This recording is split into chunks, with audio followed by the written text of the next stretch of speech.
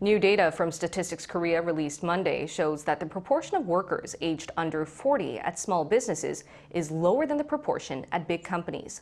The report says employees under 40 accounted for about 31% of the workforce at small firms in 2023, while the figure for that age group working at conglomerates comes to nearly half of the total.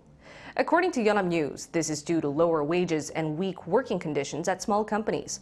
Statistics Korea also released data for 2022, which shows that the average monthly salary for workers at big companies was over $4,200, which is double the wages at small businesses.